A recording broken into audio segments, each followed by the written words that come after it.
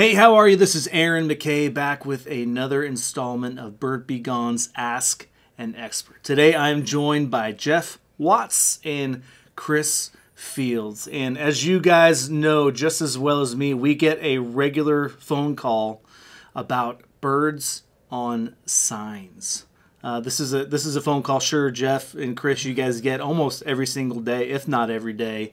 I know it's a call I've received repeatedly. So maybe to kick us off, why do birds like signs? Well, Chris, I'm not sure if you want to jump in. I'll take this one. I mean, it's like you said, it's one of our most common phone calls. As far as why they like signs, it's pretty much it's a perfect spot. I mean, pigeons specifically are cliff dwellers, right? Yeah. So that's in their DNA. They love that sheer vertical face, the little cubbies that the sign gives them, provide shelter. Yeah. And it's a perfect height to take a look. And obviously those signs are usually around outdoor dining areas, retail stores where they have a lot of dumpsters and other food, a great food source for them. So. Yeah. And how do birds' presence on a sign impact maybe businesses? Because oftentimes, I know me as a patron, if I am looking at a restaurant to go in and eat, I'm going to see some of that stuff. So maybe Chris, how have you seen customers negatively impacted as you've had conversations over the years with birds specifically nesting on signs? Yeah, well, as you mentioned, outdoor dining, obviously customers don't want to see bird droppings around where they're eating. But just besides that, any sort of signage on any building, when a customer is entering that business, you don't want their first impression to be bird droppings on the sidewalk. That doesn't give a great impression for the customer, and that kind of lessens the confidence level as they're walking in there. So really it's an aesthetic issue.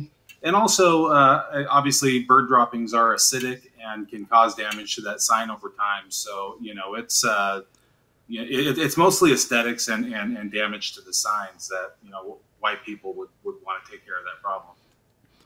Yeah, and I know if I'm about to drop $60 for a meal feeding all my kids, if I see bird droppings everywhere, I'm probably going to go somewhere else. It won't give you confidence in the cleanliness of the kitchen, that's for sure. Right? Yeah. No, I mean, what if it is a food preparation place? Right? Yeah. If you're walking in, if the front of it is all soiled, what about the loading dock in the back? Are the birds getting inside, or affecting the food that's coming out as well? So yeah, that it's just your first impression, like Chris said. If it's a dirty, soiled area, what's my food going to be like? Yep. And when you're having those conversations with customers, what's one of the first questions or maybe series of questions you guys ask when you're trying to assess the type of problem they're facing? Well, first off is, what species of bird are we dealing with? And then also, are the birds nesting? Mm-hmm. What type of sign is it?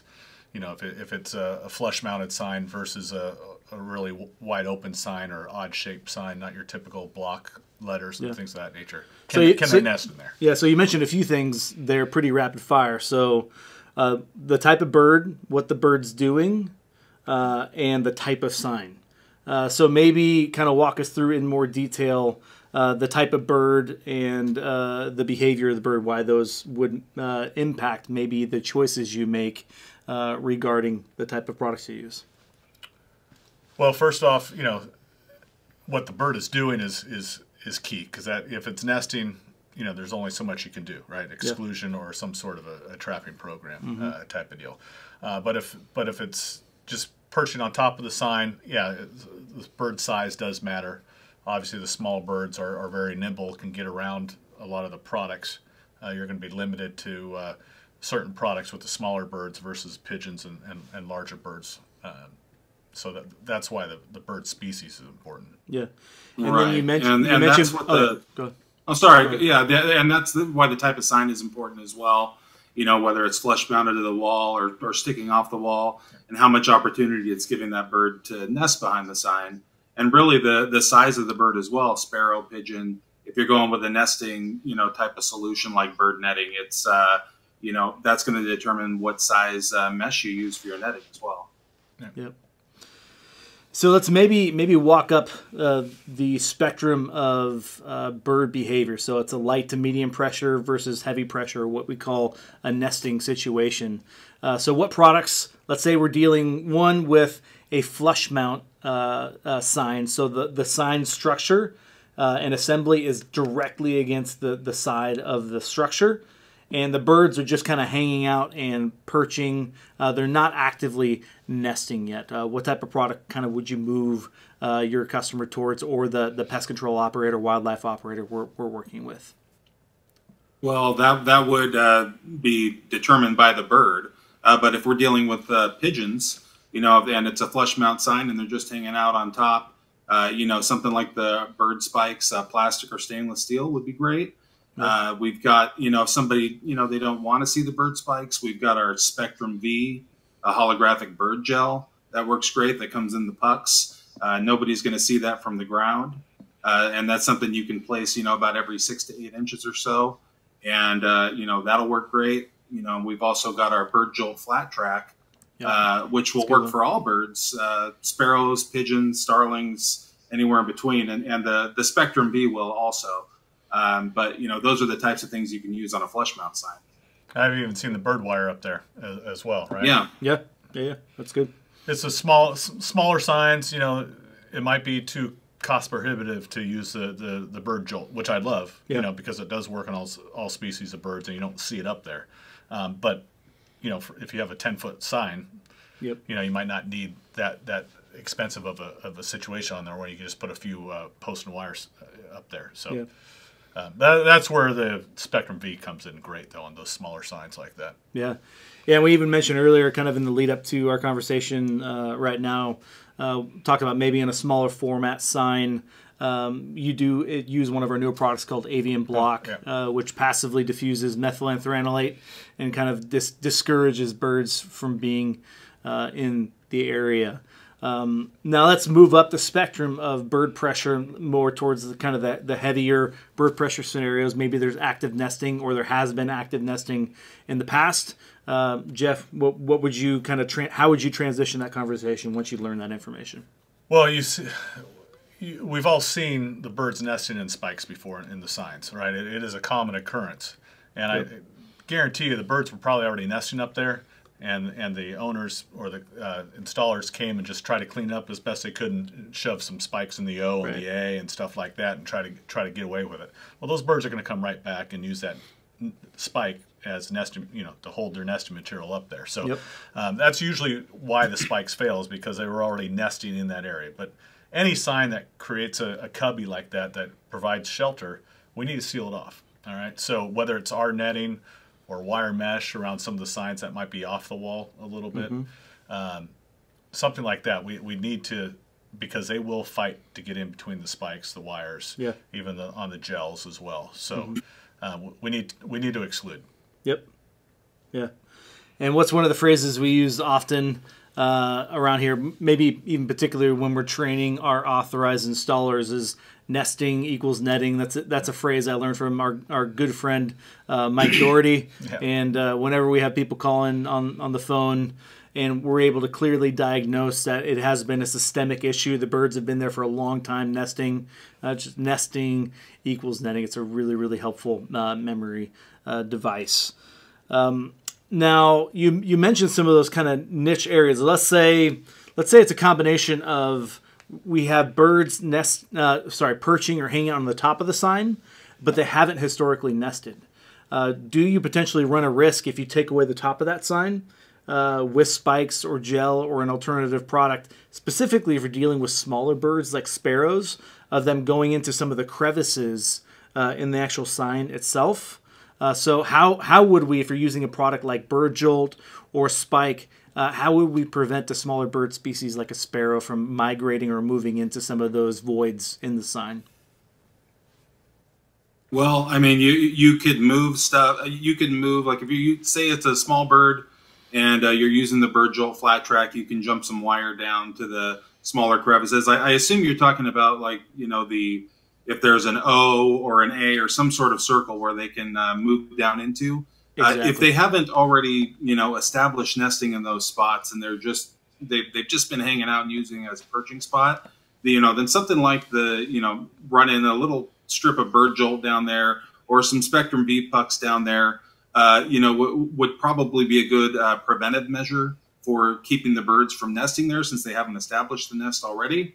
But if that's not the case, if you just need to cover up small areas like that, like Jeff was saying before, with the wire mesh or something of that nature, you could block those areas off like that. Yeah, I really like to see those screened off if possible. Yep. I mean, yeah, what Chris mentioned will work, but I've also seen some smaller birds determined to get into those spots. So even if it's our black solar mesh that you can cut up and seal up those holes, or paint it yourself if it's a special color sign, that seems to work the best. We want to exclude. If we can't trap and remove some of those existing birds, then we should seal it off permanently. Yeah, so when you've, because oftentimes we get phone calls when someone has stepped into a situation to try to solve a bird problem, and they've already made an attempt, and maybe it's gone poorly or hasn't met their expectations or the customer's expectations. Where do pest control operators, building maintenance personnel, or wildlife control operators, where do they go wrong, typically, if they're trying to address birds hanging out on a sign? Well, I would think where they would typically go wrong is just using the incorrect product for the situation. People think that, something like spikes is the end-all, be-all for everything, and they'll use it in a spot where the birds are nesting behind the signs. They could go wrong there because it's an easy product to install.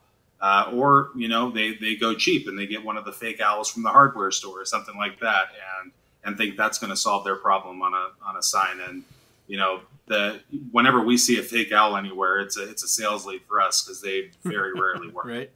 Right. Yeah, and Jeff, how about you? Where do you guys see you guys typically going wrong? Like Chris mentioned, it's taking the cheap, easy route. That they don't want to spend the money to do it right, or it's just a small area, so I don't think they need to invest that much on a proper job.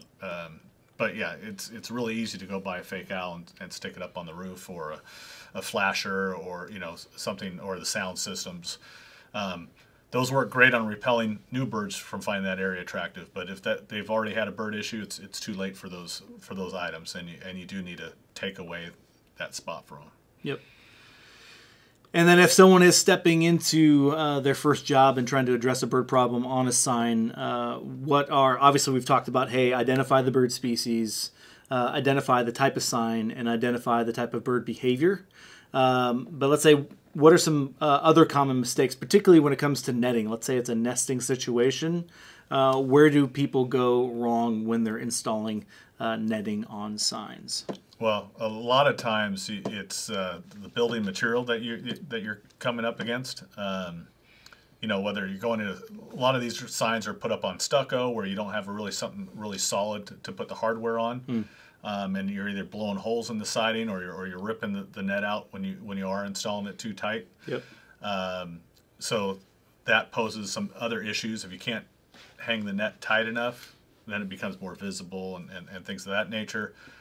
What else? We have issues with guys do a great job of sealing off that sign, but they didn't angle the net up at the top. There you go. That's a big one. The birds sit right on top of the sign, right? Yep. And now they're making a mess, all over your new netted sign. Feathers get in there.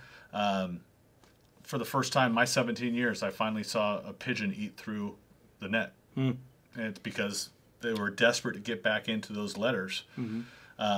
And they were able to sit on there and just pick through. They're picking through. They're trying to get through. They're trying to feed their babies up through the net sometimes even. Yep. So we need to really pitch that net up at a 45-degree angle at least to move those birds. Yeah.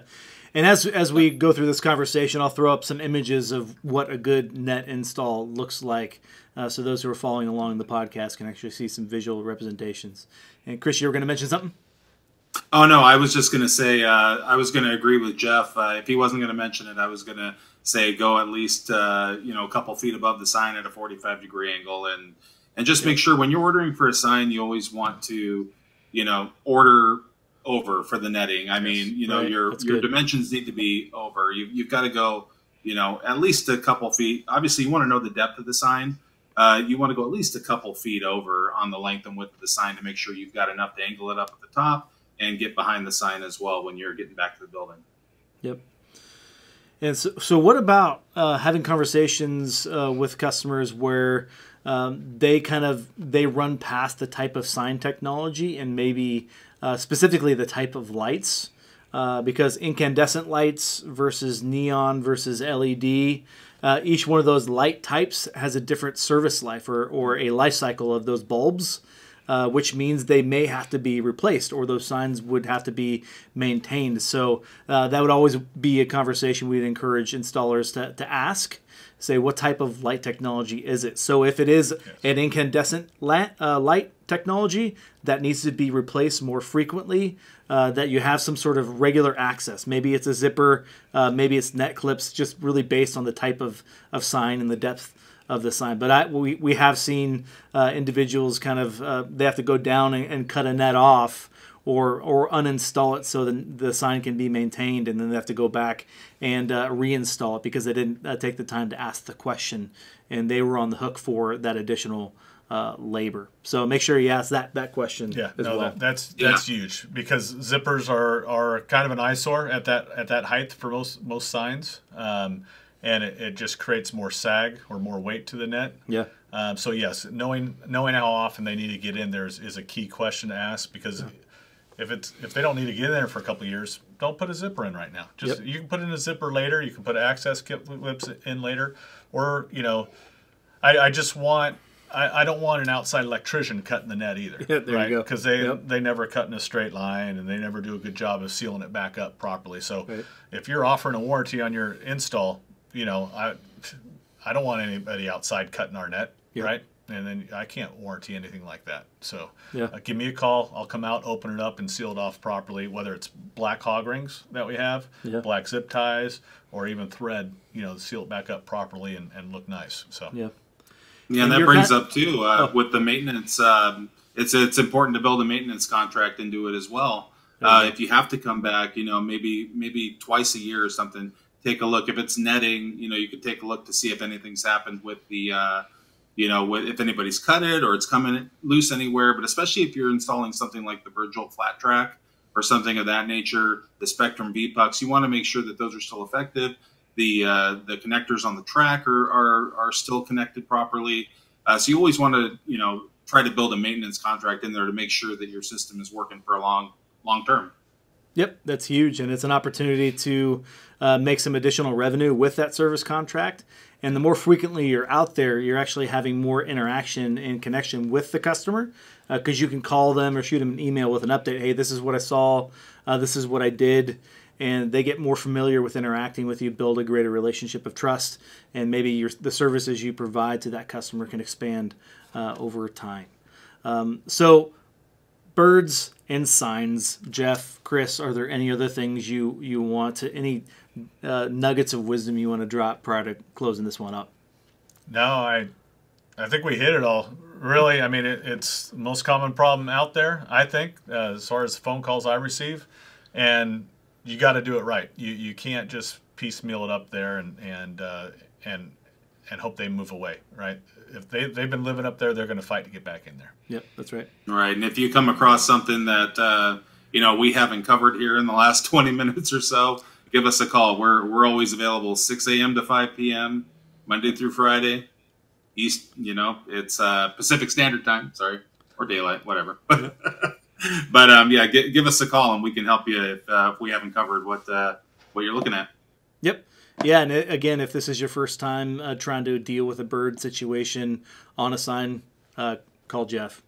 He loves having those conversations. Anytime. And you can call Chris. Thanks a lot, Aaron. I appreciate it. Don't call me. No. And you can call me as well. But Jeff, Chris, as always, really appreciate the wisdom and the laughs. We'll see you guys on the next one. Right on. Thanks, Aaron. Yep.